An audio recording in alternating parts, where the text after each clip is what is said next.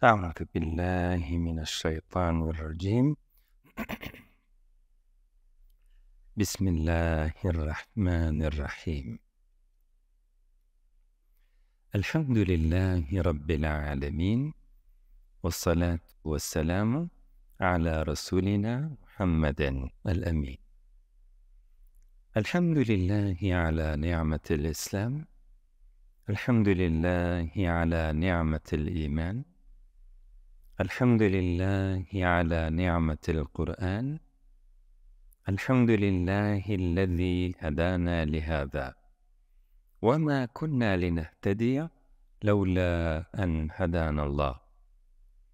لقد جاءت رسل ربنا بالحق، صلوا على رسولنا محمد، صلوا على قرة أعيننا محمد. اللهم صل على رسولنا محمد وعلى آل رسولنا ونبينا محمد.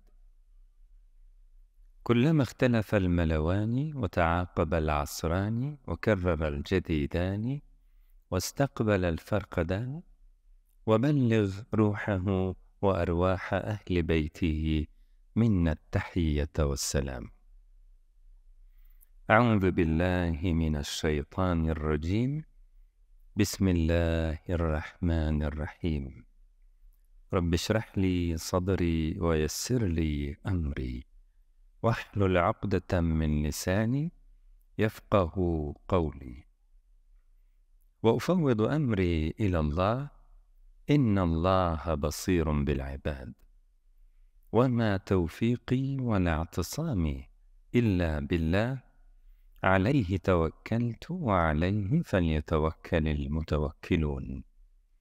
ربنا لا تزغ قلوبنا بعد إذ هديتنا، وهب لنا من لدنك رحمة،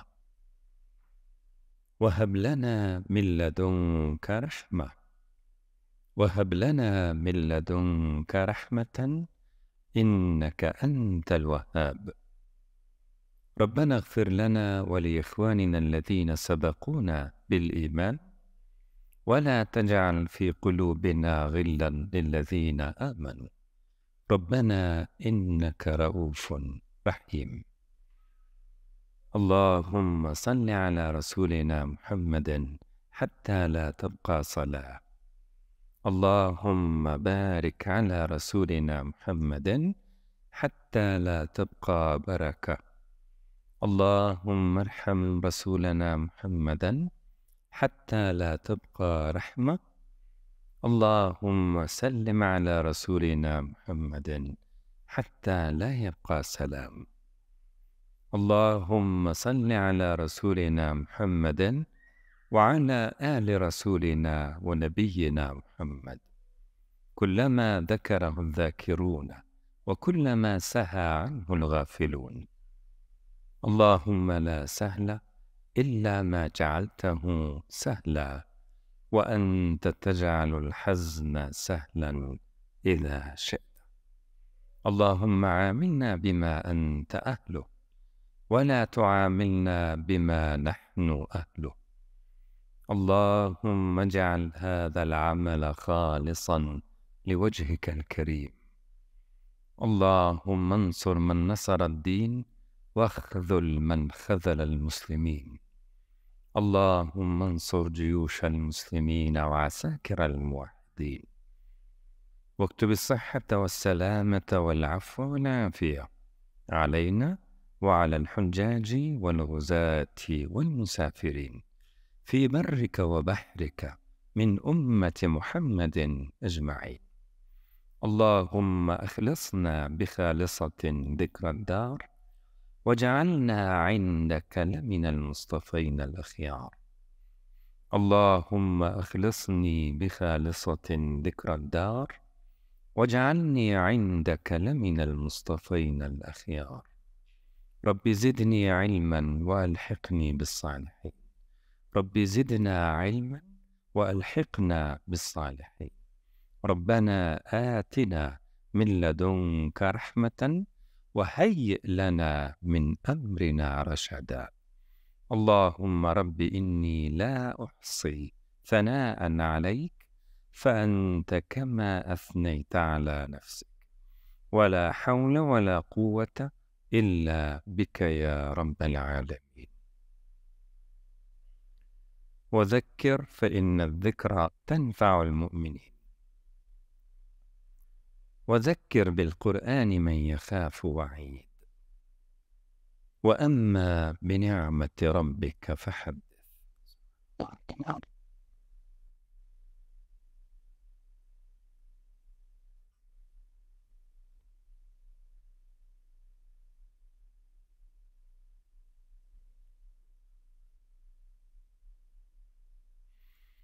Euzu billahi mineşşeytanirracim.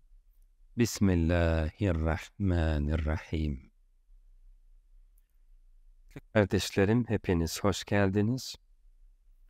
Allah Azze ve Celle'nin böylesi güzel bir vakitte, güzel bir mekanda bizleri toplamasından ötürü zatına hamd ediyorum. Ele alacağımız konuyu etraflıca ele almayı, güzelce etmeyi ve hem kavramayı hem de hayatımıza aksettirebilmeyi Cenab-ı Hak bize nasip etsin. Konumuz davet esaslı olacak. Malumunuz olduğu üzere bütün peygamberler esasında çağrıcı olarak, yani davetçi olarak gönderildiler. Cenab-ı Hak Hazreti Peygamberi bile anlatırken İnne erselnâke şahiden ve mubeşşiren ve nezîran ve dâ'iyen ilallâhi biiznihi. Biz seni müjdeleyici olarak gönderdik. Biz seni şahit olarak gönderdik. Biz seni uyarıcı olarak gönderdik ve biz seni dâ'iyen ilallâhi, davetçi olarak, Allah'a çağıran olarak gönderdik. Ve dâ'iyen ilallâhi biiznihi ve sirâcen munîra. Dolayısıyla Resulullah sallallahu aleyhi ve sellem insanları çağırmak üzere gönderildi. Nereye çağırıyor? Ve dâ'iyen ilallahi, Allah'a çağırıyor. Bir de Peygamber sallallahu aleyhi ve sellemin malum hayatı belli bir ecel ile sınırlı, her beşerde olduğu gibi. Dolayısıyla onunla birlikte gönderilen bu dine çağrı, şayet onun hayatıyla sınırlı olsa, o zaman bir dönemlik belli bir yörede olan insanlara yönelik, onlara has bir çağrı gibi olurdu. Halbuki Allah Azze ve Celle bu gönderdiği dini anlatırken huvellezî arsele rasûlehu bilhuda ve dînil hakki izhirahu ale'd-dîni kullihi.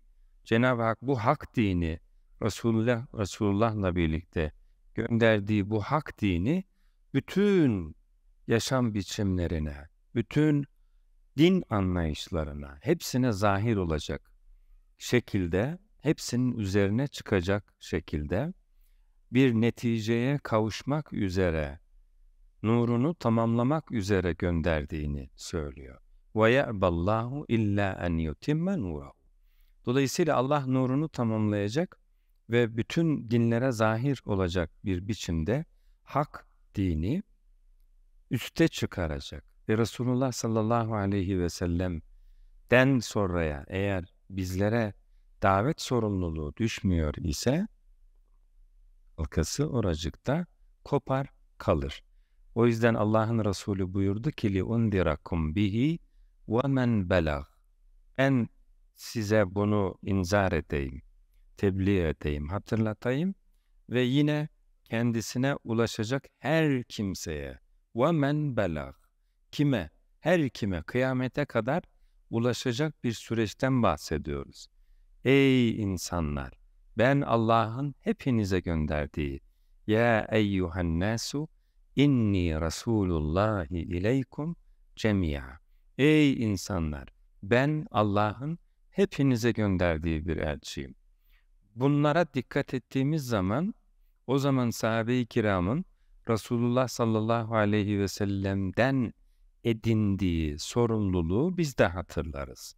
Onlar Hazreti Peygamber sallallahu aleyhi ve sellemin vefatıyla birlikte süre bittiğini, oracıkta kaldığını düşünmediler. Kendileri üzerinden devam ettiğini bildiler. Zaten Resulullah hayattayken bile bunları Allah'ın elçisi sağa sola gönderiyordu. Kendi kabilelerine gönderiyordu, civara gönderiyordu. Kendisi mektuplarla civardaki hükümdarlara davette bulundu. O bakımdan sürecin böyle yayıla yayıla diğer insanlara ulaşmak üzere başlatıldığını biliyorlardı. O bakımdan davet sorumluluğu Resulullah sallallahu aleyhi ve sellem'den her müminin üzerine düşen bir sorumluluk. Başta bunu iyi bilmemiz gerekiyor ki hani beni ilgilendiriyor bu konu diyebilelim. Yoksa yani davet sorumluluğu herhalde ekstra bir şeyler yapmak isteyenler, dini hayatın üstüne daha fazla böyle Firdevs-i Alâ'da kendisine üstün makamlar hazırlamak isteyenleri ilgilendiren bir şey. Bana düşmez gibi zannetmeye başlarız ve bu da bizi olduğumuz yerde kalmaya, etrafa yaymaktan artık geri durmaya sevk eder. Durağanlaşır ve öyle sessizleşiriz. Halbuki İslam ümmetinin etrafta bulunan herkesi kendisine muhatap seçtiği, onları da Resulullah sallallahu aleyhi ve sellemin bir ümmeti olarak ayette namzet yani aday diye bir anlayış var. Bunların hepsine Resulullah'ın mesajı ulaşmak ve onların bununla bu sorumluluk ile Resulullah'a iman etmek hakları var, fırsatları var, süreçleri var. Peki bunu Cenab-ı Hak doğrudan emrediyor mu? Siz mi böyle bunları yorumlarla çıkarıyorsunuz derseniz, hayır, Allah Azze ve Celle doğrudan emrediyor. Buyurdu ki, "Ud'u ila sebili rabbik." Rabbinin yoluna çağır. "Ud'u ila sebili rabbik." Rabbinin yoluna çağır. Bu emir dikkat ederseniz tekil ifade. Dolayısıyla her birey bunu içinde hissediyor. Ud'u, sen çağır. Siz ayeti okuyorsunuz. Ayet tekil ifadede ise doğrudan bireyi, ferdi, can evinden vuruyor. Çoğul olduğu zaman bu farz-ı kifaye dediğimiz kabilden, yani topluca yaptığımız zaman, biz de bir parçası olduğumuz zaman o zaman kurtarabiliriz gibi düşünülebilir bir miktar. Ama tekil ifade daha fazla bireyin üzerine hücum ediyor. Ud'u ila sebili rabbik. Rabbinin yoluna çağır. Nasıl çağır? Bil hikmeti, hikmetle çağır. Vel mev'izatil hasene, güzel öğütle çağır. Ve cadilhum billeti yahsen. Eğer tartışacaksan da, bir cidal yapacaksan da bunu da en güzel şekilde yap. Daveti nasıl yapacağımızı birazdan konuşacağız. Ama başı itibariyle girişte davetin her müminin üzerine düşen bir sorumluluk olduğunu bilmemiz icap eder. Bunun altını çizmiş olmamız lazım. Bu öyle bir şey ki sanki Resulullah sallallahu aleyhi ve sellem bir zincirin merkezinde Allah Azze ve Celle'den getirdiği bu çağrıyı ondan halka halka yeryüzüne yayılmaya başlamış. Ve bize gelen halkada, biz bir halkaya tutunuyoruz. Bizden sonrakine de bizim üzerimizden ulaşması gerekiyor. Dolayısıyla akim kalmak gibi bir şey. Yani son halkasın benden sonra kimseye gitmedi.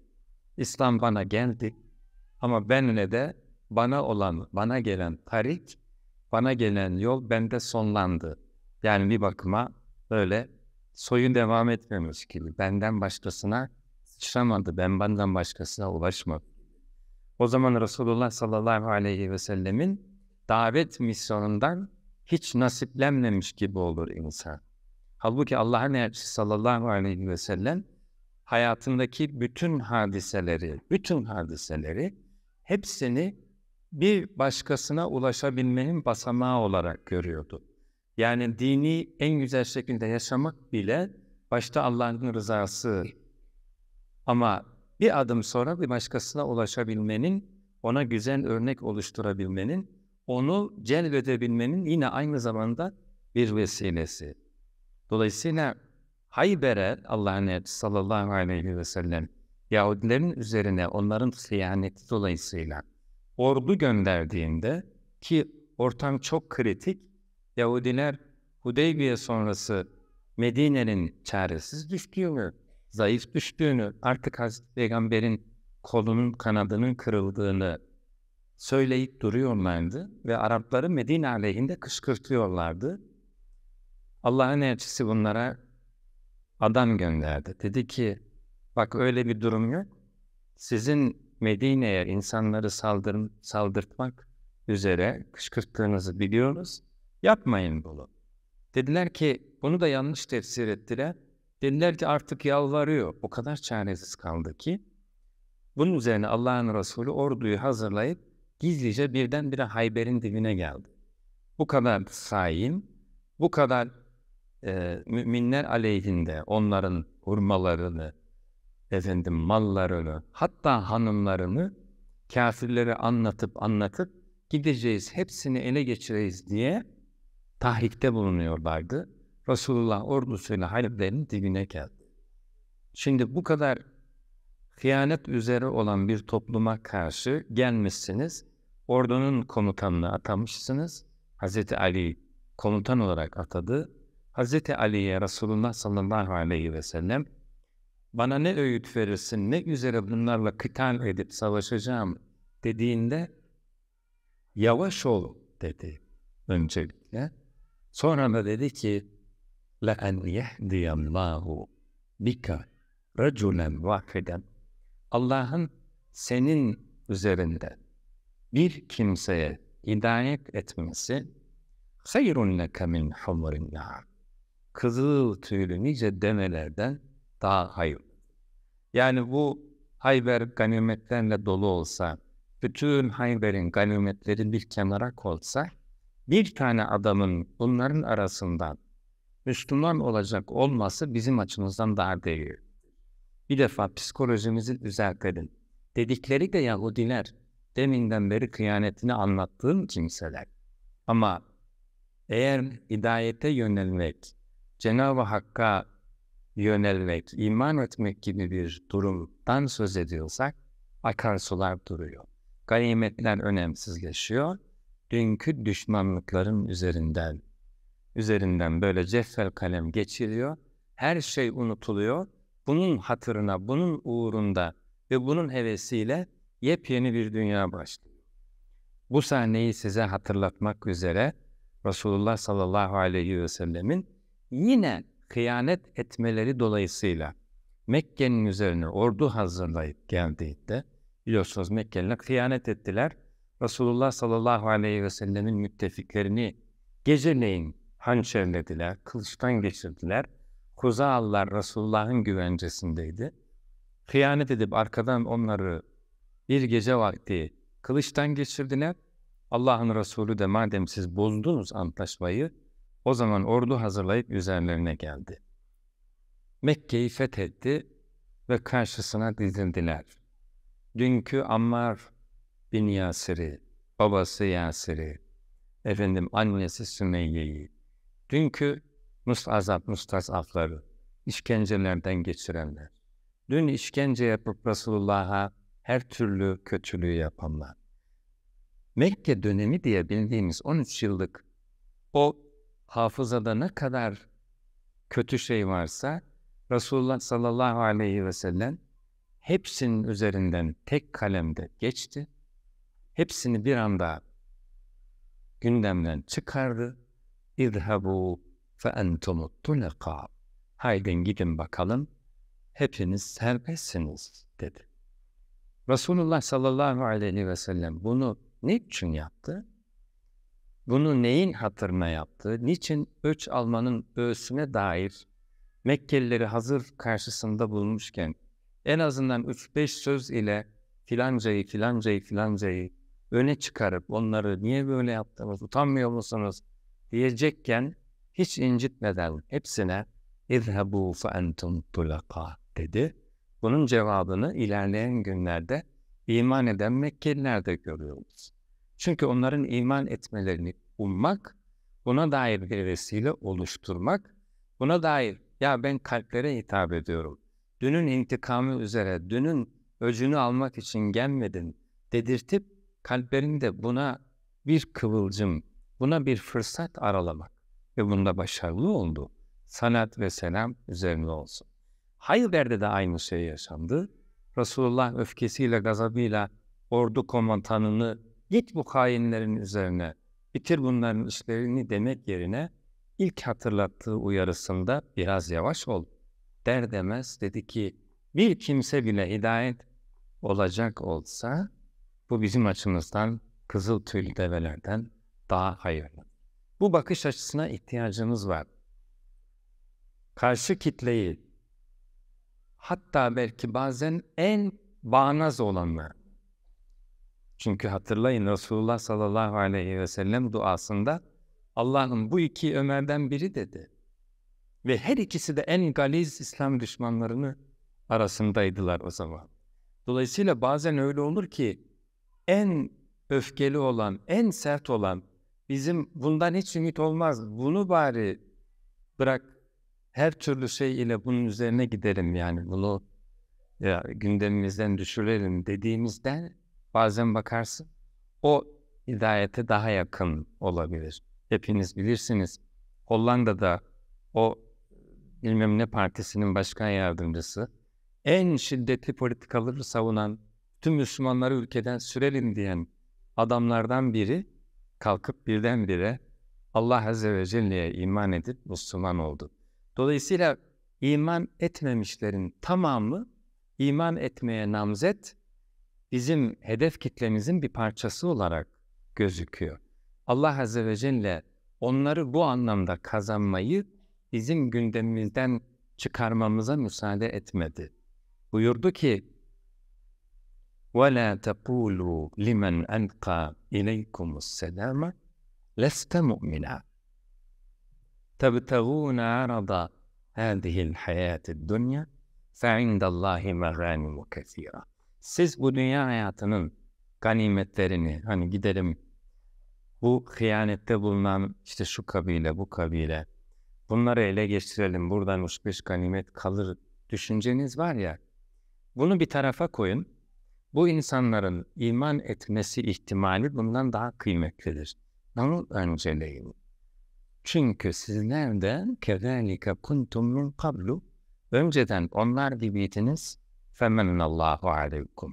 Allah size lütufta bulundu da size hidayet etti. Cenab-ı Hak bugünkü kafiri bize karşı sakınarak diyor ki sen de önceden öyleydin ama Allah lütfetti de hidayete, iman etmeye seni muvaffak kıldı. Yani yarın da onu hidayet edebilir, bugünkü sen gibi olabilirsin, olabilir. Niçin onu öyle görüyorsun? Cenab-ı Hakk'ın henüz iman etmemiş kullarını bize karşı savunduğu bir ayet gibidir. كَذَٰلِكَ كُنْتُمْ مِنْ قَبْلُ فَمَنَّ اللّٰهُ عَلَيْكُمْ. Dolayısıyla bir defa davetçinin dili ki hepimiz davetçi olmak durumundayız. Asla strese, gerilime, ötekileştirmeye, ipleri koparmaya ve onlardan ümidi kesecek bir merhaleye dönüşme hakkı yoktur. Çünkü onun bundan önemli bir sorumluluğu var. İrtibatta kalmayı ve ona çağrıda bulunabilmeyi amaç ediniyor. Onu kazanabilme sorumluluğuyla hareket ediyor. En beteri bazen İslam'a en yakın birdenbire Müslüman olabiliyor.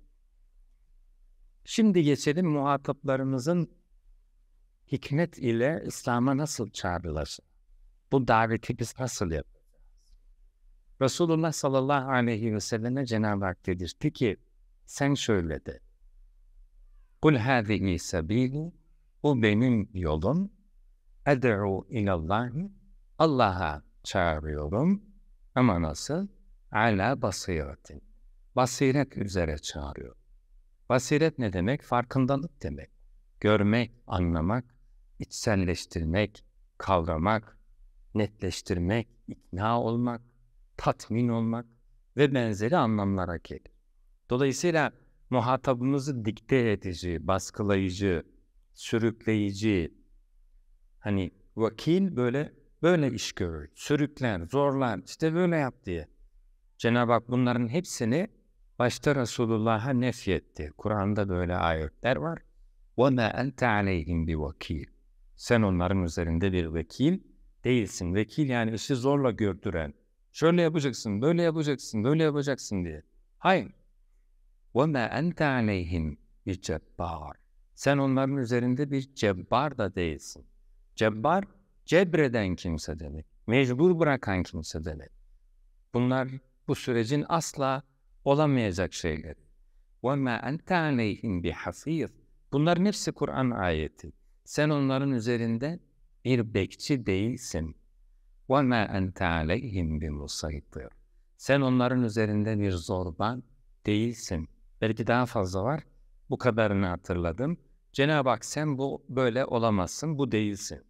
Resulüne bile bu imkanı vermedi. Allah Azze ve Celle Resulüne bile muhataplarını cebren, baskılayarak, zorla imana sürükleme hakkını vermedi. Görevin ne? İnne aleyke ille belâh. Senin görevin sadece tebliğ etmektir. فَاِنْ اَعْرَضُوا فَمَا اَرْسَلْنَاكَ عَلَيْهِمْ حَفِيظًا. Yüz çevirirlerse yapacak bir şey yok. Seni onların üzerine bekçi göndermedik. Sen anlat. Muhatabın serbest olsun. فَمَنْ شَاءَ فَلْيُؤْمِنْ. Dileyen iman etsin. وَمَنْ شَاءَ فَلْيَكْفُرْ. Dileyen de inkar etsin, küfre yönelsin.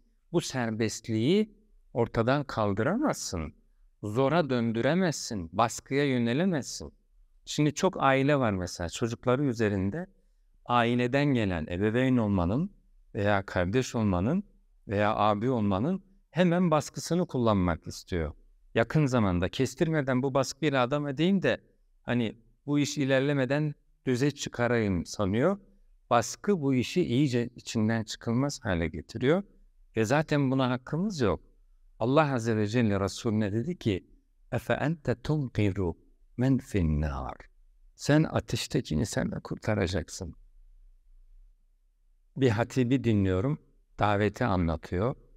Diyor ki ya bak bu kadar adam insanlar bekliyor bunları ateşten kurtaracağız. Biz insanları ateşten falan kurtaramayız. Biz sonucuyla ilgili değil, görevimizle ilgili konuşmalıyız. Bize Allah daveti emretmiş, işimizi yapıyoruz. Yaparız.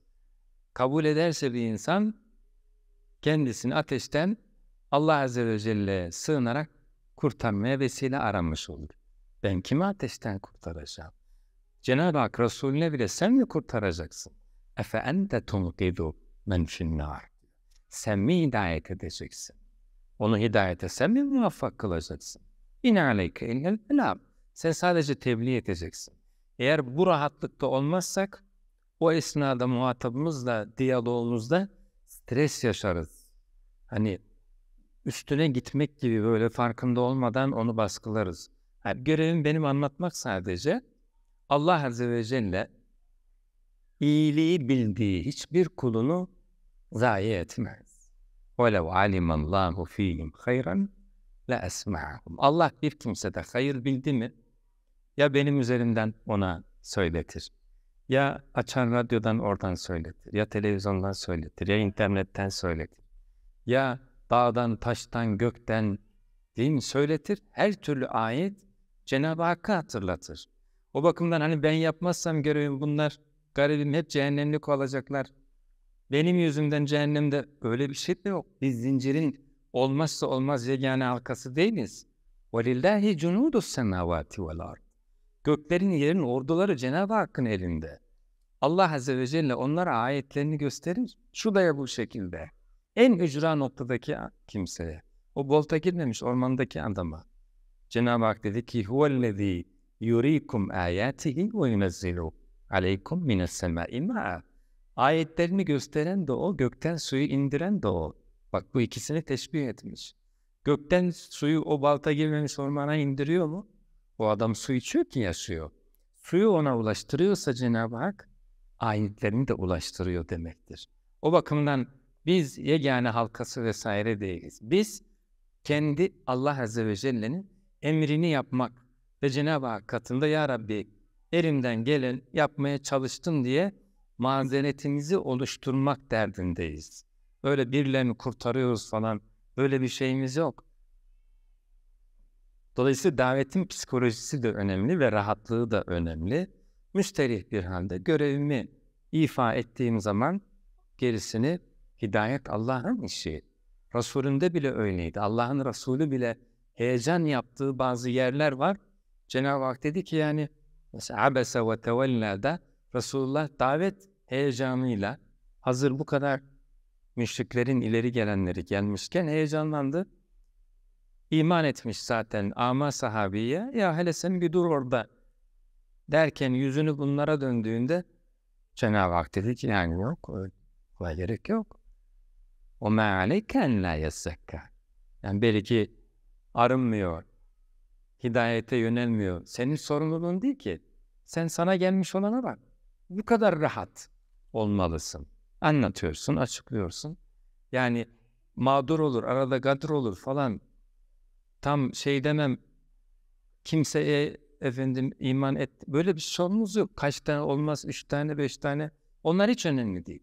Görevimizi yaptık mı hepsi iman etmişçesine bizim hanemize yazılır. Hepsi yola gelmişçesine, sadece gayrimüslimler değil, fasıklar da, münafıklar da, değil mi? Cenab-ı Hakk'ın yoluna çağrı sadece dışarıdan değil, içeriden de aynı şekilde. Sonuç Allah Azze ve Celle'nin bileceği bir şey. Çünkü Resulullah buyurdu ki ben nice peygamberler gördüm. Onlar bana gösterildi. Pek çoğunun yanında ona iman etmiş hiç kimse yoktu. Koca peygamber kavminde hiç iman eden olmadan ilahi huzura geliyor. Başarısız mı? Hz. Nuh Aleyhisselam başarısız mı? وَمَا آمَنَ مَعَهُ اِلَّا قَلِيلٌ. Nuh'a iman eden yanında çok az diyor Cenab-ı Hak. Ama Hz. Nuh Aleyhisselam وَلَقَدْ نَادَانَا نُوحٌ فَلَنِعْمَ الْمُجِيبُونَ. Cenab-ı Hak onu öyle yüceltiyor ki Resulullah'a dönüp onun gibi sabırlı ol. فَصْبِرْ كَمَا صَبَرَ اُلُوا الْعَزْمِ مِنَ الرُّسُلِ diyor.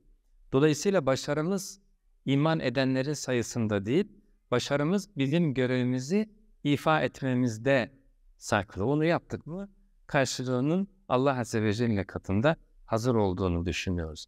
Bu bizim psikolojimizi etkiler. Bu bizi böyle düşünürsek rahatlatır. Özellikle yakın akrabamız, sevdiklerimiz, iş arkadaşımız, komşumuz, müşterih bir halde rahat, serin kanlı ve özellikle karşı tarafın iradesine dokunmadan, baskı oluşturmadan, baskı çünkü olayı kötü bir tarafa kaydırıyor, hakkımız da baskı kurmaya hakkımız da zaten yok. Cenab-ı Hak Resulullah'a bir defasında bir ayette bu konuyu yine anlatırken dedi ki, bak, وَلَوْ شَاءَ رَبُّكَ لَآمَنَ مَنْ فِي الْأَرْضِ كُلُّهُمْ جَمِيعًا. Senin Rabbin dilese var ya, yani Allah Azze ve Celle meşiyetini devreye koyup bu insanları zoraki iman ettirecek olsa لَآمَنَ مَنْ فِي الْأَرْضِ. Yeryüzündeki herkes, hepsi iman etmiş olur. Allah eğer zoraki yapacak olsa sana gerek yok. Allah hepsini zoraki iman ettirir. اَفَاَنْتَ تُكْرِهُ النَّاسَ حَتَّى يَكُونُوا مُؤْمِنِينَ. Şimdi sen mi insanlara baskı uygulayacaksın? Ta onlar iman edesiye kadar onları zorlayacaksın. Bu mesele Resulullah ile Cenab-ı Hak arasında böyle birkaç yerde ayetlere konu oldu. Dolayısıyla Resulullah'ın bunu da hani güzellikle kavraması, öğrenmesi, Resulullah'ta bile bu heyecan, bu hani telaş, bu ivedilik oldu.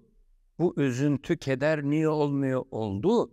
Onu bile Allah Azze ve Celle bu süreçte böyle öğretti, eğitti. Dedi ki çok kederlenme, çok üzülme. İman etmiyorlar diye. فَلَعَلَّكَ بَاكِعُ نَفْسَكَ عَلَى آثَارِهِمْ اِنْ لَمْ يُؤْمِنُوا بِهَذَا الْحَدِيثِ أَسَفًا. İman etmiyorlar diye onların artı sıra esefinden, üzüntünden kendine kıyacaksın neredeyse. Öyle yapma. Bakın bu ayetlerin hepsini Cenab-ı Hak Kur'an'da bizim de önümüze koydu ki bunu iyice bir öğrenelim, iyice bir kavrayalım. Cenab-ı Hak kime hidayetini uygun görüyor ise o da o kişinin yaklaşımına bağlı. Ondaki bir hayır buna neden teşkil ediyor? Cenab-ı Hak ona hidayet ediyor. Yoksa biz üzerine yüklendik diye, etrafını çok çevirdik diye, çok konuştuk diye falan bizimle ilişkili olmuyor. O yüzden rahat olun diyor Cenab-ı Hak. Hidayet bizim işimiz. Siz çok seviyorsunuz diye hidayet edemezsiniz. Resulullah'a da böyle söyledi. İnneke la tehdi men ahbebte. Sen sevdiğine hidayet edemezsin. Velakinnallâhe yehdi men yeşâ. Allah dilediğine hidayet eder. Cenab-ı Hakk'ın dilemesi de o kişinin hayır içindeki o hayra bakar. O hayır o kişide oluştu mu, bakmışsın Japonya'nın en uzak köşesindeki adam Cenab-ı Hakk'ın hidayetiyle Müslüman olmuş, cami kurmuş, yepyeni bir hayat ve etrafında nice insanlar toplayabilmiş oluyor. Peki, şimdi muhatabımızla ilişkiyi başlatmak istiyoruz. Ona davette bulunmak istiyoruz. Bu andan sonrası bizim muhatabımızın hangi durumda olduğuyla ilişkili. Hani bir söz var ya Hazreti Ömer'e, Ali'ye nispet edilen radıyallahu anh, yani kellemun nâse alâ kadri ukulihim diye. İnsanlara akıllarınca konuşun diye. Ben bunu biraz daha şöyle düzeltip, yani bizim konumuza uyarlamak üzere söylemek istiyorum. Yoksa sözün o şeklinde diyeceğim bir şey yok. Bunu böyle insanlara durumlarına göre konuşun. Yani ala hasabi zurufihim. O esnada o nerede duruyor? Çünkü yani daha aşağı noktada duruyor olabilir, orta noktada duruyor olabilir, bir üst kademede olabilir. Bulunduğu yerden onu çağrıda bulunarak ona davette bulunacağız. Peki en alttan başlayalım. Düşünelim ki muhatabımız en alt nokta. En alt neresi? Kanımca en alt nokta bir kimsenin hakikat diye, gerçek diye bir şey olmadığını düşündüğü yer. Böyle apateist dedikleri cinsten. Yani bu tası tarak bırakmış bu hususlarda. Bu konuları konuşmaya bile gelmiyor. Çünkü ona göre yani böyle bir şey yok. Gerçek diye bir şey yok. Her şey yalan, anlamsız. Her şey rastlantıyla başlamış, süreç sahipsiz, yönetilen bir süreç değil. Bir yere doğru ilerlemiyor. Gerçek diye bir şey yok. Bu gerçek varsa bile biz bilemeyiz. Onlar belki bir başka merhale. Burası daha dik böyle, hiç alakasız. Şimdi bunlara böyle bir kimse hiç hakikatle ilgilenmiyor. Gelişi güzel yaşıyor. Buradan başlayacaksak davete, önce ona gerçek diye bir şey var. Dilersen bunu seninle paylaşabilirim. Bence gerçek var. Hani onun tezi gerçek yok, bizim tezimiz gerçek var. Şimdi gerçek diye bile bir şey yok diyen adamı siz dinin ortasındaki bir hükme çağırsanız, ne bileyim içkiyle alakalı bir konuda konuşsanız, yani oralar çok ileri merhaleler. Bu adam gerçek diye bir şey yok diyor yani. Bırak Allah var yoku, hakikat diye bir şey yok diyor. Dolayısıyla bu noktada bizim yaklaşımımız gerçek diye bir şey var. Ben gerçek diye bir şeyin var olduğunu hem düşünüyorum hem ikna oldum buna ve istersen seninle bunu konuşabilirim. Yani medeni iki insan olarak sen neden gerçeğin olmadığını düşünüyorsun, ben de neden gerçeğin olduğunu düşünüyorum. Kur'an-ı Kerim'de Cenab-ı Hak böylelerinin durumunu şöyle ifade etti. Onlar varlıklarını anlamsız ve abes olarak düşünüyorlar. Gökleri ve yeri de bir hak üzere anlamlı bir süreçte değil de batıl olarak. وَمَا خَلَقْنَا السَّمَاوَاتِ وَالْأَرْضَ وَمَا بَيْنَهُمَا بَاطِلًا. Biz gökleri ve yeri batıl olarak yaratmadık. Bu ذَٰلِكَ ظَنُّ الَّذ۪ينَ كَفَرُوا. Bu kafirlerin zannı. Kafirler diyorlar ki batıl bir yere çıkmıyor. Yani burada bir süreliğine öyle yaşıyoruz. Sonra ölüp gidiyoruz. Bakmıyor musun? Yerin altında bir dünya kafatası var, kemikler var. Hepsinin bizim gibi insanlar da diyor. Ya yokuz diyor aslında. Bir de bunun bilimden destek alması var. Bilim de buraya destek veriyor. Yani bugün karşı ideoloji insanları işte kurumsal dinler artık yok oluyor falan diyorlar ya. bu temelden altını oymaya çalışıyor. Diyor ki gerçek diye bir şey yok ki. Yani gerçeğin gördüğün herkes senin gibi birdenbire gözünü açmış, kendini var zanneden bir illüzyon içerisinde ve birdenbire yok oluyor. Gerçek diye bir şey yok. Gün gelir belki bir kara deliğin yanından geçeriz diye biteriz yani. Öyle bir şey yok.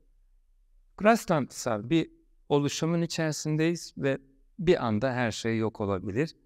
Dolayısıyla beyninin sağ tarafı sana bir hikaye yazıyor, sol tarafı başka bir hikaye yazıyor. Sen de kendini bu iki hikaye arasında varmış gibi hissediyorsun. Hepsi bu. Evrimsel bir süreç böyle kendiliğinden ilerliyor. Kör ve karanlık, böyle sahibi olan, yaratan kudret böyle şeyler. Yani bunların hepsini terk etmiş. Böyle yaşamak istiyor. Ve biz ona ne diyeceğiz? Nereden başlayacağız? Kur'an-ı Kerim'de bir ayette Cenab-ı Hak, sürecin hani bir yere gitmediğini söyleyerek hayatın batıl olduğunu, anlamsız olduğunu düşünenler. Cenab-ı Hak dedi ki اَفَحَسِبْتُمْ اَنَّمَا خَلَقْنَاكُمْ عَبَثًا.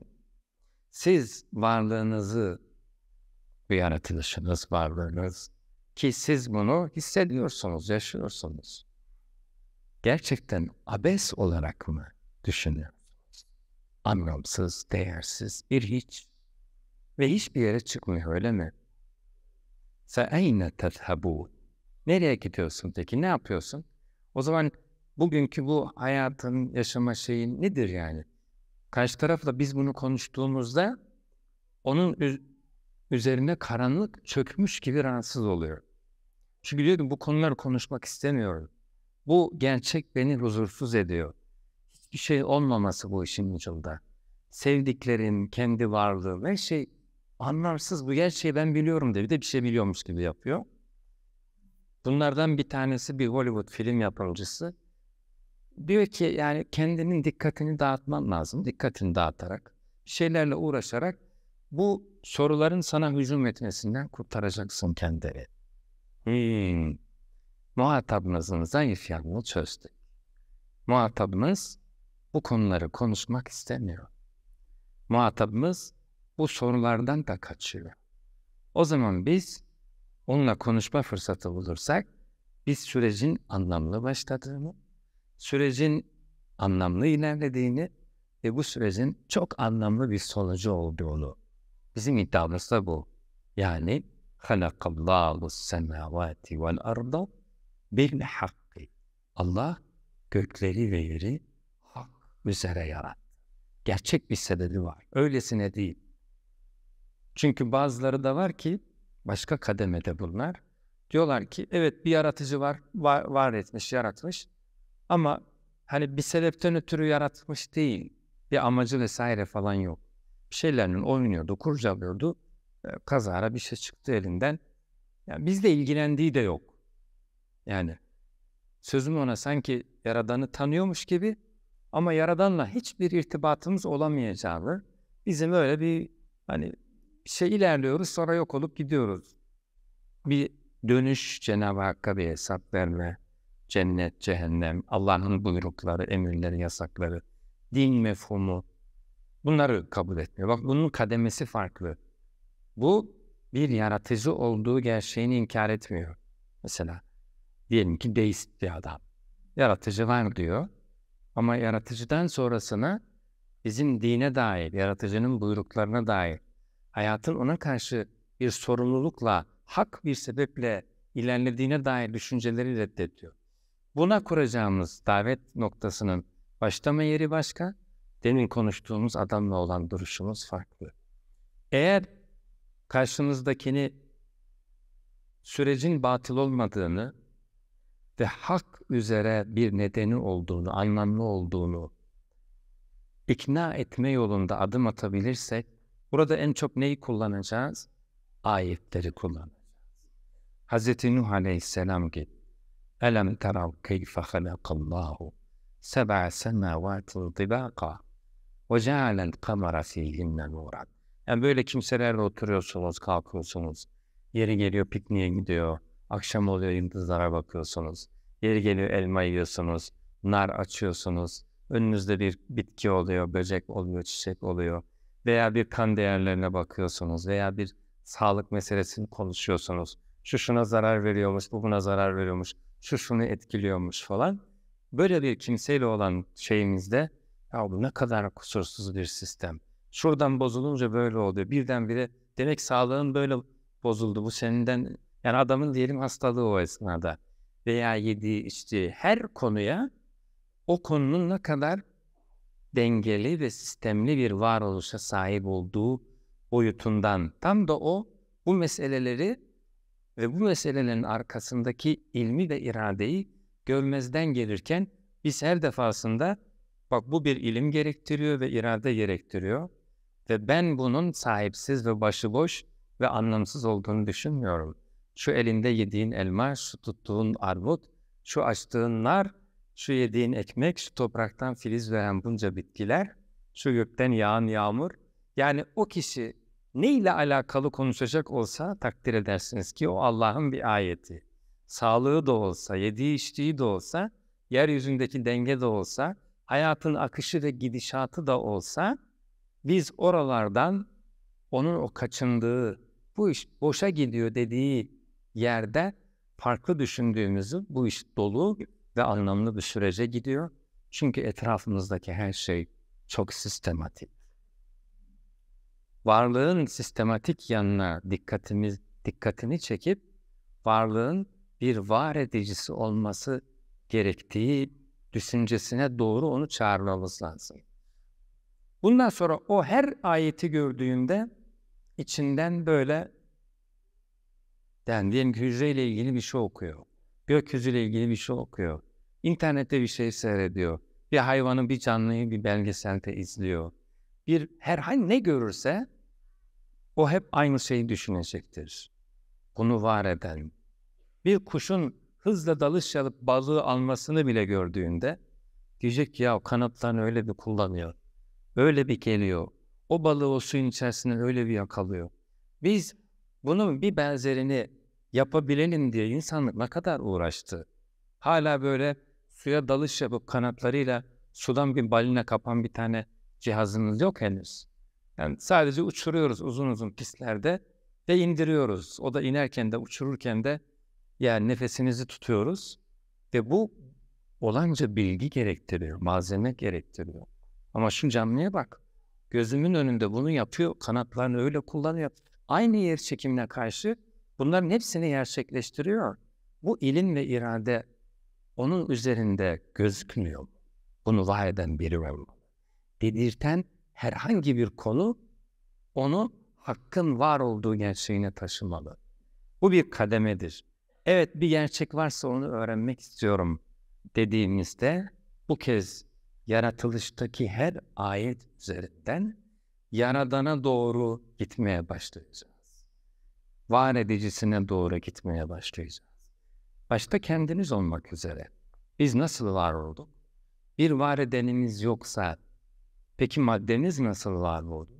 Cenab-ı Hak ayette em huliku min gayri şeyin hiçbir şeyden mi oldular diyor.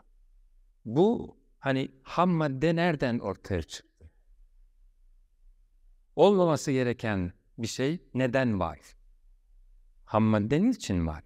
Sonra em humul salikun bu ham madde de öylece kabaca durmuyor. Muazzam bir sistem. El, ayak, göz, kaş, burun.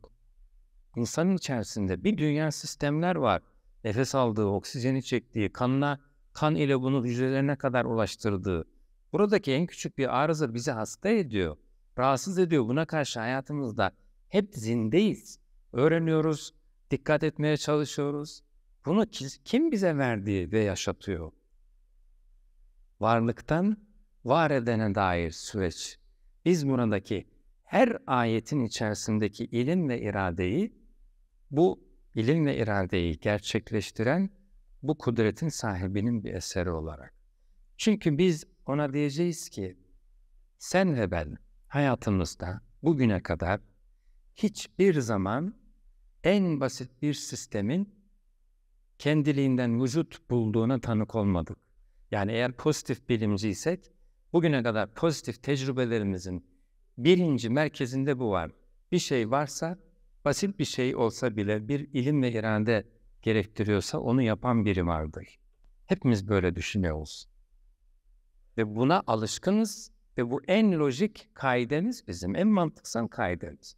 Ne oluyor da sonra dönüp kendi varlığımızı, öyle olmuş işte kendiliğinden, milyarlarca yıl olmuş bir şeyler demeye gidiyoruz. Halbuki elimizde bir tane böyle bir şeyin tecrübesi bile yok hayatımızda.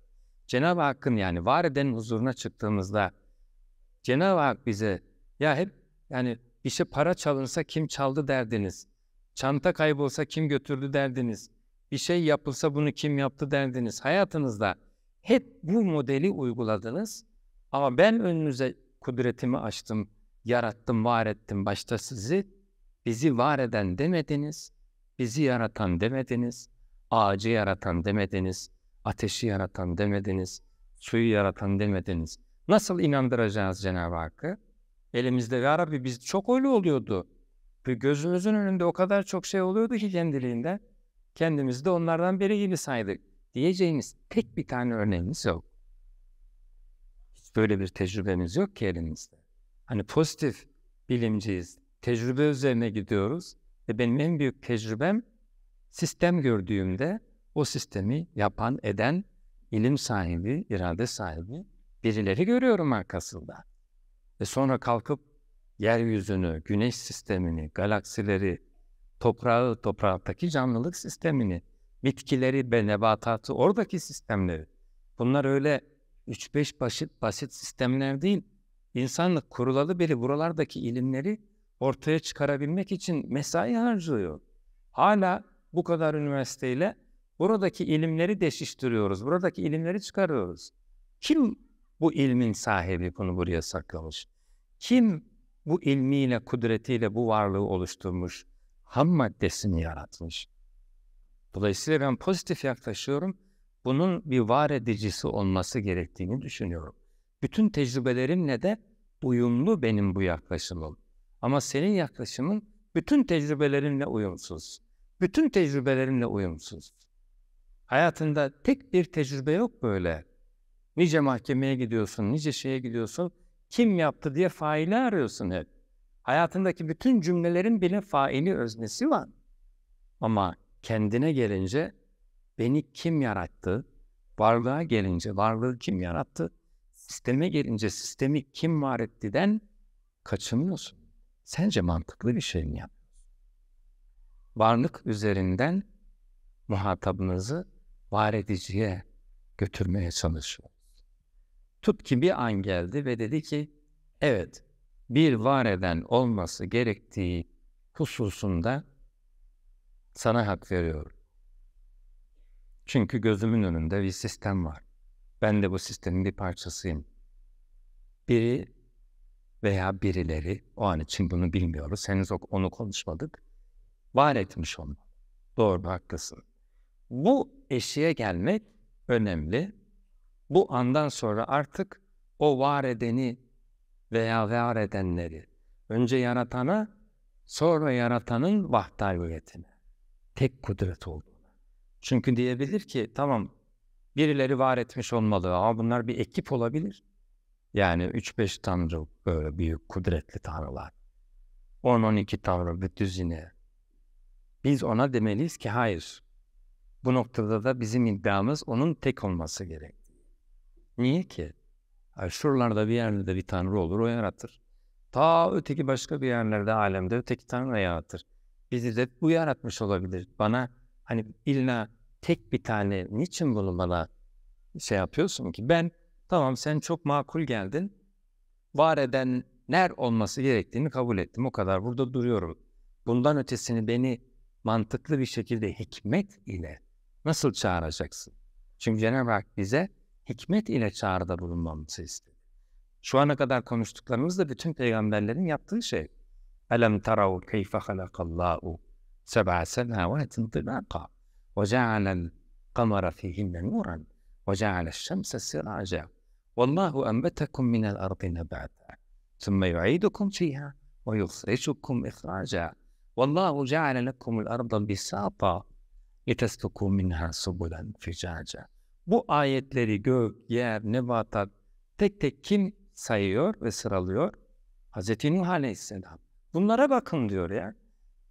Cenab-ı Hakk'ın kendisi diyor, "Efera'eytum mâ tumnûn." Şu meninize bakar mısınız? Görüyorsunuz değil mi? "Entum tahlukûne." Onu siz mi yaratıyorsunuz? "Enhum en nehnul sâlikûn." Yoksa onu biz mi yaratıyoruz? Hangi insan kendi öz nutfesini kendi bedeninde husule gelen inkar edebilir? Veya hangi insan bu kendi öz nutfesinin yapıcısı ve yaratıcısı olarak kendisini iddia eder? Yok, bizim bunda bir dahilimiz yok. Evet, yaşıyoruz, bir parçasıyız ama bizim bir dahilimiz yok. Şu an benim vücudumda milyarlarca hücre var. Hepsinde milyarlarca böyle faaliyet var. Hiçbirinin şefi bile ben değilim. Bırak müdürünü, genel müdürünü. Şefi bile değilim. İçimde kalbim pıt pıt pıt pıt atıyor. Hani benim hiçbir şeyim yok. Otomatik çalışıyor. Düşünün ki bir arabadasınız. Araba otomatik çalışıyor. Bunu çalıştıran, bu arabadaki bu kadar sistemi kurmuş ve yürüten, var eden. Böyle olsa dışarıdan baksak ne deriz biliyor musunuz? Abi uzaktan kumanda ediyorlar. Bak geliyor abi bak. Hele şimdilerde değil mi? Aramızda hiçbiri demez ki ya bu araba oluvermiş kendiliğinden ve geliveriyor öyle kendiliğinden falan. Bunun mecnun diye atarız bir tarafa. Hepimiz bir şey çalışıyorsa, sistematikse, yol alıyorsa, gidiyorsa, geliyorsa ya orada böyle bir şoförün orada bir gizli bir adam var, kısa boylu göremiyoruz. Ya da içeride kimse yoksa uzaktan biri bunu yanıltıyor deriz.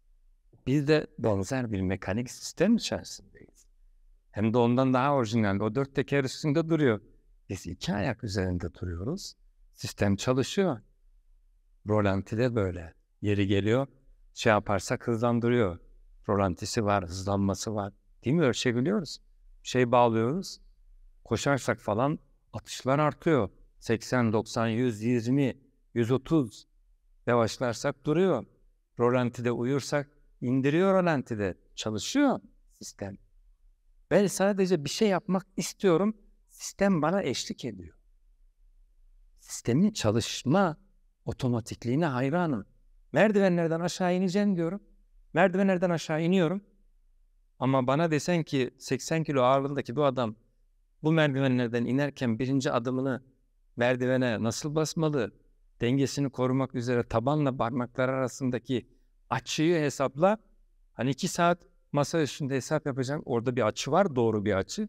Eğer o açı doğru olmazsa pat diye aşağı düşer o adam. Ama ben o açıları falan hesaplamıyorum. Hiçbiriniz inerken merdivenden, hele çocuklar böyle tak tak tak bir iniyor. Sonra 2'şer 3'er adım iniyor. Bu hesabı o çocuk nalına kim yapıyor? O sistemin içerisinde bu hesapları yapan bir yer var. Yoksa yer çekimi o çocuğu hani muaf tutmuş. Bu çocuk ya bunu ellemeyelim, çekmeyelim dediği yok. Bir yanlış bassa küt diye düşer. Bazısı hasta oluyor, bu tür şeyler arızalı oluyor. Ayağını koyduğu gibi gidiyor, tutuyoruz ya. Sonra da diyoruz ki sağlıklı insan nasıl basıyor ki şu 15-20 santimlik yere doğru basıyor. Sonraki ayağını getiriyor, sonraki ayağını getiriyor. Sistem çalışıyor. Bu sistemi çalıştıran, bizim emrimize veren, yürü dediğimizde yürüyen, koş dediğimizde koşan, uzaktan bunu yöneten biri mi var? Cenab-ı Hak diyor ki yok uzakta değil, yakında, hemen sizinle beraber. وَهُوَ مَعَكُمْ اَيْنَمَا كُنْتُمْ. Nerede olursanız olun, o sizinle beraber. Sahip, yaratan, var eden. Hz. İbrahim Aleyhisselam'a dediler, senin bu ilahın nice bir ilah? Dedi ki bak beni yediriyor, doyuruyor, acıkınca doyuruyor. Hasta oluyorum, şifa veriyor. Beni yaratmış, var etmiş. اَلَّذ۪ي خَلَقَنِي فَهُوَ يَهْد۪ينَ. Bunları yapan kişiyi kastediyorum diyor. Biz de muhatabımıza şu anki varlığını sana bahşetmiş, yaratarak ve şu andaki varlığını yine yaşatarak sana sağlayan kudretten bahsediyor. Bunu bir hissetmeli insan. Sahip ve şu anda benim sistemimi çalıştıran, kalbime atması için emrini veren. vücudumdaki o bütün işlemlerin gerçekleşmesi için hükmümü işleten kudret Allah Azze ve Celle. Tamam, var eden birileri olmalı ama niye o tek derse? Cenab-ı Hak bu konuyu Kur'an-ı Kerim'de muhataplarıyla tartıştı. Çünkü bu konu mühim. İnsanların çoğu peygamberler kendilerine geldiklerinde yaratıcı ilahlar diye çok, hani bir tane bile değil, bir dünya ilahları vardı. Hayatı var eden, yaşatan, orada burada etkili, şunlar bunlar. Peygamberler geldiklerinde hep bu noktadan onlara davette bulundular. Çoğuna. Muhataplarının çok tanrısı var. Onlara ya bir tanrı illa olmalı demeye gerek yok. Adamın çok tanrısı var. Yaratıcı birilerinin illa var olması gerektiğini biliyor. Ama onun tek değil, bir düzeni olduğunu düşünüyor. O zaman bu noktadan muhatabımızla ilişkiye girdiysek davet ilişkisine, biz onu vahdaniyete davet edeceğiz demek. Artık yaratan illa biri olmalıdan yaratanı kabul etti. O yaratanın tek olduğu gerçeğini onunla konuşmalıyız. Bu hususta muhatabımızla olan diyalogumuzda yine hikmet ile yol alabiliriz. Öyle olmalı ki o da evet yaratıcı tek olmalı, doğru, 2 olamıyor demesi gerekir. Evet 3 olamıyor, doğru demesi gerekir.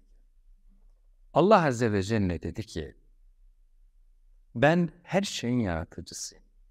Allahu la ilahe illa huve haliku kulli şey. Eğer 2 ilah olsa o zaman her şeyin yaratıcısı diye bir kimse olamaz. O zaman bazı şeylerin yaratıcısı bir ilah, bazı şeylerin yaratıcısı da başka bir ilah. 3 tane olsa bazılarının burada yaratıcısı ilahları var, bazılarının burada yaratıcısı ilahları var, bazılarının da burada yaratıcısı ilahları var. Her şeyin yaratıcısı diye bir kudret olamaz çünkü bitirdik onu.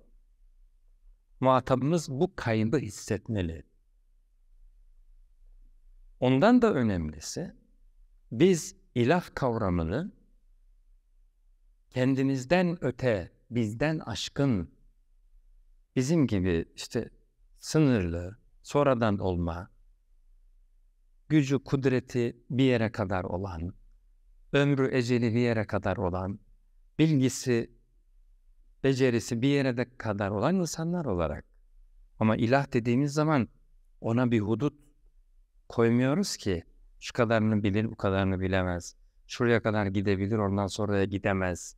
Şu kadarına güç yetirebilir, ondan sonrasına güç yetiremez.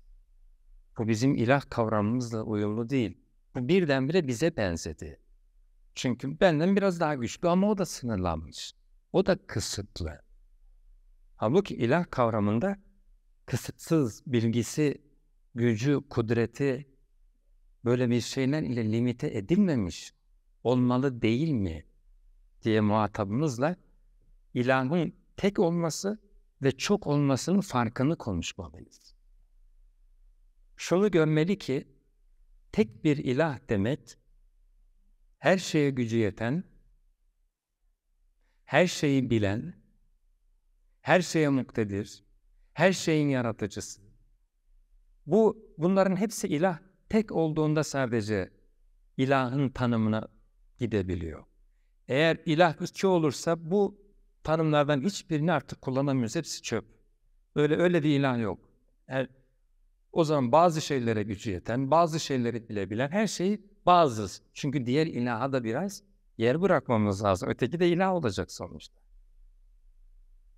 Hz. Yusuf Aleyhisselam aklıma geliyor. Dedi ki, ya sahibeyi secni, erbâbul muntefemmikûn, hayrun, emillâhul vâhidul qahhâr. Ey hapishane arkadaşlar! Davetin hangi düzeyi bu? Muhatabı bir ilah olması gerektiğini biliyor. Biz kulların ve varlığın, biz kulların ötesinde ilahlar tarafından yaratıldığı düşüncesinde, ama o ilahların aslında tek bir ilah olduğunu, çok olmadığını ona öğretmek istiyor Hz. Yusuf Aleyhisselam. Ne dedi? Ya sahibeyi secn. Erbâbun muteferrikûne hayrun emillâhul vâhidul. Hazreti Yusuf Aleyhisselam'ın sözünde çok tanrılar mı düşünün yoksa tek kahhar, her şeye kahrını geçirmiş Tanrı mı? Bunu bir düşünün. Hangisi daha hayırlı? Her şeye gücünü geçirmiş yegane tek bir ilah mı ilah gerçek manada? Yoksa bir dünya ilahlar. Bunlar ilah olur mu o zaman? Birine gitsen şöyle işim var diye diyecek ki ya o işleri ben beceremiyorum. O işleri öteki ilah yapabiliyor. Onun kapısından çıkacağım bir de diyeceksin ilah diye. Yani geçiniyor bak o işleri yapamıyor. Ötekine gideceksin o diyecek oralara ben bakmıyorum. Oralar öteki ilahın sınırlarında kalıyor. Bir de Cenab-ı Hak daha fazlasını söyledi. Dedi ki böyle bir şey varsaysanız bir an için. Bunlar böyle güllük gülistanlık içinde birbirleriyle uyumlu mu olacaklar? İzen lezehebe kullu ilahin bima halaka ve la'ala ba'duhum ala ba'd. Bunlar birbirlerine girerler. Her biri yarattıklarıyla üstünlük yarışı içerisine girer. Diğerini baskılamaya çalışır. Sizde öyle değil mi? Bunun biraz gücü var, bu devletin ötekinin bir gücü var. Bu biraz artırırsa ötekini baskılıyor. Bunların arasında hudut oluyor. Hudutlar zaman zaman denge bozuluyor, birbirlerine giriyorlar. Yunan'daki o şeyleri düşünün, mitolojileri falan. Kavgalar, biri birini vuruyor, çarpıyor, çırpıyor. Böyle şeyler olur. Her şeyin yeknesak bir düzen içerisinde, tek bir hükmün geçerli olduğu bir alemde, hükmün sahibinin tek olduğu şu muazzam nizam görür müydünüz? Allah Azze ve Celle ilahın çokluğu ve tekliğini Kur'an-ı Kerim'de böyle bir muhal varsayım üzerinden tartıştı. لَوْ كَانَ ف۪يهِمَا آلِهَةٌ اِلَّا اللّٰهُ لَفَسَدَتَا. Göklerde ve yerde yegane tek bir ilahtan gayrı bir ilah olsaydı, hani öyle iddia ediyorlar ya, lefesedeta, fesat olur. Şu an fesat yok. Bir de bu gözle bak, göklere bak, yere bak, sisteme bak. Anlayacaksın ki tek elden çıkmış ve tek hükmün yönetiminde. Elâ lehul halku vel emru. Muhatabımızla ilahın tek olduğu gerçeği hususunda yine Cenab-ı Hakk'ın var ettiği sistem üzerinden ayet ayet ve mantık üzerinden aklederek. Bazen de diyorum ki biliyorsunuz sayı sisteminde bir var. Eğer ilah tek olmasaydı o bir sahipsiz olurdu. O bir hiçbir şeye karşılık gelmez. Bir halbuki neye karşılık geliyor? Kul huvallahu ahad. Onun sahibi Allah Azze ve Celle. Leyse kemitlihi şey. Onun bir eşi benzeri yok. Bizler çok ezvaç halindeyiz. Kalabalıklarız, benzerlerimiz var, çoklarımız var. Cenab-ı Hak dedi ki yedraukum fi leyse kemitlihi şey. Sizi Cenab-ı Hak yaratıyor, çoğaltıyor. Hayvanlar gibi onları da böyle ezvaç kıldı, eşler halinde. Yedraukum fi yeryüzünde sizi böyle yaşatıyor. Ama ona gelince leyse kemitlihi şey, onun bir benzeri yok. Eşi, oğlu, evladı, yeğeni, torunu.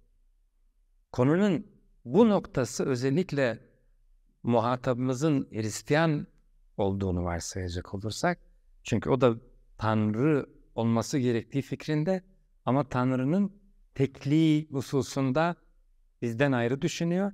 Tanrı'nın 3 bileşeni var, 3'ü de ezeli ve bu 3 bileşen yumurtanın akı, sarısı ve kabuğu gibi tek bir yumurta diye oradan vahdaniyete geçiyor, tek yumurta. Ama bu kafasını kurcalıyor. Neticede 3 ayrı şahsiyet öngörüyor. Yeri gelince ya Mesih yardım et diyor.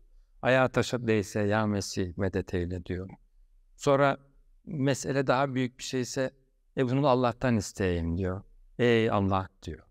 Bir kadın hidayet olmuş Müslüman bir kadın hidayetini anlatırken bir gün diyor işte böyle azizler, Mesih, bunların böyle heykelcikleri var biliyorsunuz.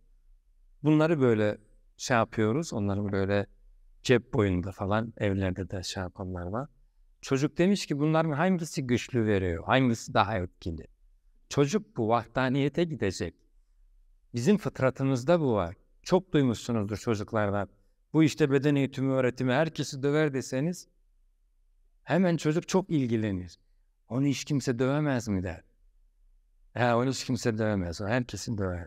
Ya onu da döver o zaman. Döver valla. O onu da döver. O onun şampiyonu olur.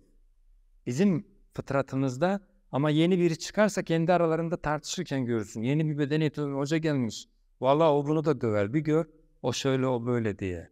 Biz ve bu ala kulli şeyin kadire doğru fıtratımızda mantıksal bir yol alma şeyi içerisindeyiz. Hazırlığı içerisindeyiz. Her şeye gücü yeteni bulmak istiyoruz ki ona bir sarılalım, artık arkamızı düşünmeyelim. Geride başka bir onu tehdit edecek, gelip bizi onun elinden alıp dövecek bir tehdit falan kalmasın. Bunun her şeye gücü yetiyor. En âlâ hani muktediri buldum, gerisi hiç. O ancak eman verirse gerçek bir eman olur. Diğerinin emanı ne anlamı var? Bugün Amerika diyelim eman veriyor size yeryüzünde. Ne anlamı var? Başka birinin hududuna girseniz ötekileri yakaladın mı onun emanıyla kalırsın. Onu caydıracak başka güçler var. Benzerleri var.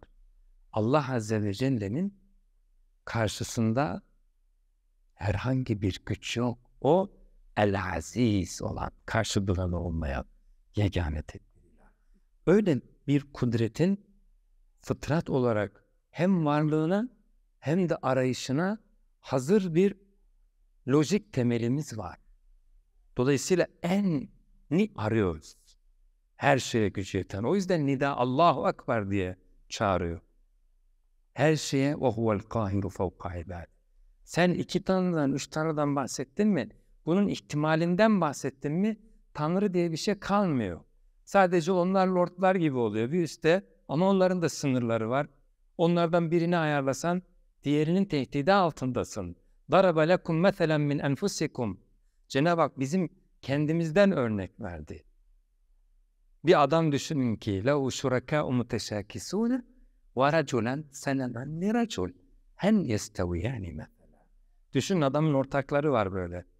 Bu da efendisi, o da efendisi. Bunun sözünü dinliyor, yeri geliyor öteki diyor. Niye öyle yaptın? Ama hani efendim o da benim sahibim ya, yarıcıya ona aitim. O istemişti. Olsun yapma bundan sonra bilmem ne. Bazen asistanlar, arkadaşlar eskiden tabii diyorlardı ki ya perişan oluyoruz. 4 tane hoca var bölümde.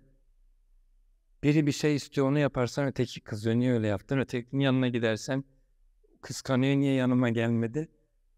Bir arkadaş var, diyordu ki hocasının adı İbrahim.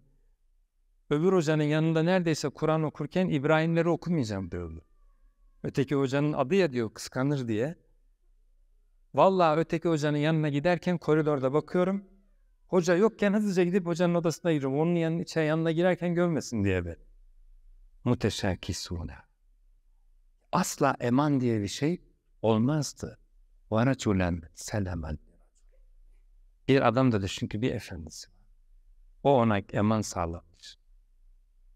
Allah Azze ve Celle yegane tek bir ilah olarak ancak bir olduğunda o enlere ala kulli şeyin kadir, ala kulli şeyin şehid, ala kulli şeyin hafiz. Düşün baktın sen. Çok tanrı diye bir şey olamayacağını göreceksin. Tekrar tekrar Hz. Yusuf Aleyhisselam'ın sorusunda. Ya sahibe-i sicni, erbâbun muteferrikûne hayrun, emillâhu vahidul kahhar. O yüzden bugün muhtediler Hristiyanlıktan İslam'a şu bahsettiğim esas üzere patır patır geliyor.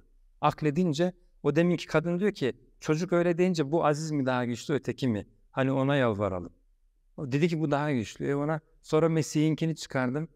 Bu daha güçlü, bu peygamber deyince ötekileri kenara koydu. Bu daha güçlüyse onlara niye oyalanıyoruz diyor çocuk şimdi. Yani o zaman bundan isteyelim. Bu işte Allah'ın oğlu. Ya bu oğlu. Bir de bunun babası mı var? Çocuk haklı işte. Diyor ki o zaman oğlunu da koy kenara.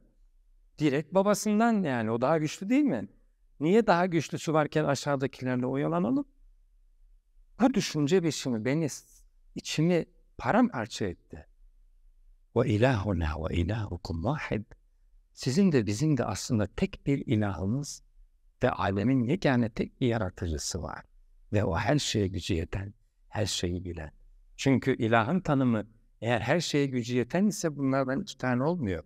Bu da her şeye gücü yeten, bu da her şeye gücü yeten. Bunun buna gücü yetse bu artık her şeye gücü yeten olmuyor. Bunun buna gücü yetse bu her şeye gücü yeten. İlahın tek olduğunu da artık muhatabımız düşünmeye başladı. Çok iyi bir noktaya geldik. O zaman ona diyoruz ki bu andan sonrasını onunla birlikte devam et. Diyor ki nasıl? Bu kez onu duaya çağır. Yani yaratıcısına seslenmeye. De ki ey beni yaratmış olan, artık onun varlığını biliyorsun. Seni yaratmış olan, senin bedenini her an yaşattığını da biliyorsun. Senden uzak olmadığını akledip görüyorsun. Senden uzak olsa sen öyle kalırsın. İşin sistemin kalmaz. Yani araba uzaktan kontrol ediliyor. Kapsam alandan çıkınca öylece kalıyor. Diyor ki erişemiyoruz, değil mi? Sinyaller gitmiyor. Belli ki sana tam manasıyla hakim, bütün hücrelerini yaşatıyor, sistemini çeviriyor. Senden haberdar, yani seslenince duyar mı diyor. Bu andan sonrasını kulu Rabbiyle irtibata davet ettiğimizde pek çok müftedi diyor ki Müslüman olduğunda aslında çocukluğumdan beri konuştuğum o sahibimle, o Mevlam'la karşılaştım Kur'an'da. Bu adam Müslüman mı? Değil henüz daha. Peki nasıl Müslüman olacak? Bizim derdimiz Müslüman etmekti, daha yeni, hani deist gibi bir şey oldu bu diyebilirsiniz. Bu andan sonrası yolun kalan kısmı kolay. Nasıl olacak? Muhatabımıza diyeceğiz ki şu ana kadar konuştuğumuz şeyler var ya seninle. En alt noktadan buraya gelinceye kadar konuştuğumuz. Git o ilahın dünyada din diye ortaya koydukları şeyler içerisinde hangisinde şu yaşadığın süreç ile uyumlu, birebir aynı, ilahın senin fıtratına uygun şekilde tam da bunları anlattığı bir seslenişi var. Bul bak. Bunu gelip Kur'an-ı Kerim'i eline aldığında şu başından beri konuştuğumuz her şeyi orada görüyor. Zatını Cenab-ı Hakk'ın yegane tek bir ilah olarak. Var eden kudretin hayatı anlamlı yarattığı, abes olmadığı, kulunu her an beraberinde olduğu, duyduğu. Kul Rabbi ile iletişime geçince ilk önce ona şey diyor. Bana dosdoğru yolu göster. İhdina sıratal mustakim. Kul Rabbi ile temasa kurduğu, girdiği andan itibaren Ya Rabbi bana yolunu göster. Allahümme erinel hakka hakkan ve rızukna ittiba'ahu. Ya Rabbi bu dinlerden hangisi hak ise bana onu göster. Cenab-ı Hak kendisine yönelen bu hidayet çağrısını, onu tanıyan ve bilen, bu andan sonra korkma. Bu adam Budist de olsa bunun gideceği başka bir adres yok. Şu kadar geldiği kadar yolun uyumlu karşılığı başka hiçbir yerde yok. Ne Hristiyanlıkta gidip bulabilir, ne Budizm'de bulabilir. Batıl dinlerin hiçbirinde böyle sağlıklı bir süreç yok zaten. Batıl dinlerde esasen gerçekçi bir muhakeme bile yok. Bunları böyle hikmet ile düşünüp tartışma bile yok. Nerede bulacak o kitabı ki ilah iki olsaydı şöyle olurdu, böyle olurdu diye bunları Cenab-ı Hakk'ın konuşup anlattığı, onun yolculuğunda ayet ayet kılavuzluk ettiği. Dolayısıyla bu andan sonra onun geleceği yer mıknatıs gibi Allah Azze ve Celle'nin hak dini olan İslam'dır. Şimdi bir arkadaş ile bir toplantı sonrası yanıma geldi. Etrafındakiler dediler ki genç arkadaşlar bunlar. Hocam dediler bu arkadaşı getirdik, biraz soruları var. Böyle gözlerine baktım. Öyle ben bir şey sorası gibi de yoktu sanki. Dedim hayırdır buyurun sorunuzu, benim de biraz acelem var. Dedi benim öyle hani böyle bir tane soru falan değil. Ben dedi hani yığınla sorularım var. Ben bütün her şeye karşı artık sorun var gibi falan. Her şeyden çıktım az. Dedim ki peki nasıl oldu böyle her şeyden ayrıldın? Yani artık hani ateist oldum gibi. Yani dedi, dinimizde dedi bazı şeyler dedi, yani istediğimi vermeyince veya doğru bulmayınca ben de bıraktım. Ben de ona dedim ki yani sen diyelim ki dinde bir konuyla alakalı içselleştiremedin, oturtamadın. Buradan bir bırak öyle bir yere gidiyorsun ki hani arada o kadar çok kademede yer var ki hepsini böyle atlayıp uçurumdan aşağı gider gibi. Nasıl dedi yani? Yani dedim mesela hiç bütün dinlerden bağımsız olarak düşün. Hani bir defa insan kendi varlığını yani benim bir yaratıcım olmalı dediği yerde kendince düşünürken bir var eden olmalı yani bu kim var etti acaba? Ha, buraları bile bıraktın aşağı gittin. Var eden de yok, hiçbir şey yok.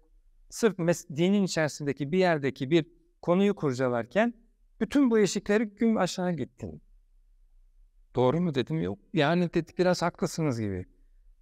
Yani dedim bak öyle basamaklar var ki bir hani var eden olmalı. Bunlar dinlerin hepsinden bağımsız muhakeme yolculuğu. Var eden illaki var olmalı belli yarat çünkü sistemsel bir varlık içerisindeyiz. Hepsini var ettiği neden yaşatıyor? O var edenin tek bir ilah olması gerektiği düşüncesi. En azından oralarda bir yerde durup ey beni var eden kudret, beni rahatsız eden bu düşünceyle ilgili bana yolumu göster diye hani orada bir yerlerde bir dursaydın. Seninki böyle küskünlükle reaksiyonel bir tepkiye benziyor dedim ayaküstü. Biraz öyle herhalde falan dedi. Dolayısıyla kademeleri doğru tarif eder, doğru ilerlersek arıza çıkan yerde oyalanabilir muhatabımız biraz. Biraz o arıza çıkan yerde vakit geçirebilir. Ama en azından aşağısını sağlam ilerlediği için herhangi bir şey olduğunda pat diye emin olduklarından niye vazgeçiyorsun? Yani şeye benzer, matematik öğreniyorsun, toplama, çıkarma, bölme, bir dünya şey öğreniyorsun. Gün geliyor, diferansiyel öğreneceksin. Diferansiyel çözemiyorsun, kızıyorsun. Dönüp diyorsun ki ne toplama var, ne çıkarma var, ne bölme diye bir şey var. Hatta sayılar bile yok. Hayırdır, ne oldu yani? Niye? Diferansiyeli çünkü çözemedin. Ama sen hani, toplamadan emindin. Onun sağlamasını yaptın, kanıtladın, gördün. Dolayısıyla eğer aşağısı düzgün bir şekilde tam da Kur'an'ın çağrısında adım adım doldurulmaz ise, altı boş ise dinin ayrıntı bir konusunda yaşadığı bir şeyden ötürü bir bakmışsın ateist oldun diyor. Bu ne demek? Bu muhakeme yolculuğundaki bütün kademeleri böyle zıplayarak aşağı düştüm gibi bir şey. Aslında bu muhakeme yolculuğunu çoğu hiç yaşamadığı için o ilk başlangıç noktasına doğal olarak, reaksiyon olarak dönüyormuş gibi. O yüzden davet ve davete dair süreci önce kişinin ben kendim yaşadım, yol aldım ve basiret üzere şehadet ile tahkiken dinime sarıldım dediği andan itibaren gerçek bir davetçiye dönüşür. Yoksa bu süreci yaşamamış birinin davete kalktığı durum nedir biliyor musunuz? Geliyor biri yanıma diyor ki hocam bir arkadaşı çağırıyordum. Ya neredeyse ben dinde çıkacağım. Bana şöyle bir şeyler sordu. Bunun cevabı ne diyor. Ben de diyorum ki ne oldu? Rahatsız etti değil mi seni bu soru? Evet diyor. Hatta bazısı geliyordu. Çocuk bana böyle bir soru sordu. Tokatı attım ama içimde de soru kaldı. Hocam bunun cevabı ne? Diyor. Eğer Cenab-ı Hakk'ın Kur'an-ı Kerim'de bu kademelerini anlattığım yolculuğu adım adım yaşamayı biz kendi hayatımızda içselleştirerek tamamlamamış ve yakine, tatmine doğru yol almamış isek tecrübeli bir adamın çağrısı gibi değil, soruyu duyar duymaz hani bazen yeni öğretmenler olur böyle sınıfa girer, çok ürkektir o öğretmen, korkarsın bir şey soracaklar bilemeyeceğim diye. Böyle bir şey sorar, öğrenci yakalar onu, hoca da bilmiyor. Bir de birbirlerine şey yaparlar. Aynı o duruma düşer. Ama kendisi o yolculuğu yaşamış. O soruları zaten sorup onları ikna olarak hakikatiyle öğrenmiş bir kimse tebessüm eder, rahatlığı içerisindedir. Der ki o senin geldiğin yerlerden, gittiğin yerlerden biz dönüyoruz. Gel otur bak bu konuyu seninle müzakere edelim. Yasak hiçbir konu yok. Tabu hiçbir konu yok. Müsterih ol. Yaradan bizi asla anlamadığımız, akletmediğimiz, körlemesine bir şeye çağırmıyor. Bundan emin olun. İlk çağıran peygamberi bile basiret üzere çağırıyorum dedi. Rahat ol. Ekulu kavli hâdâ ve estağfirullahal azîme li ve lekum ve lisâiril mu'minin. Rabbena la tuâkhidna in nesînâ ve ahtâna. Rabbena ve la tahmil aleyna isran kemâ hamiltehu alellezîne min qablina. Rabbena ve la tuhammilna ma la tâkate lena bih. Va'fu anna واغفر لنا وارحمنا أنت مولانا فانصرنا على القوم الكافرين والسلام عليكم ورحمة الله تعالى وبركاته.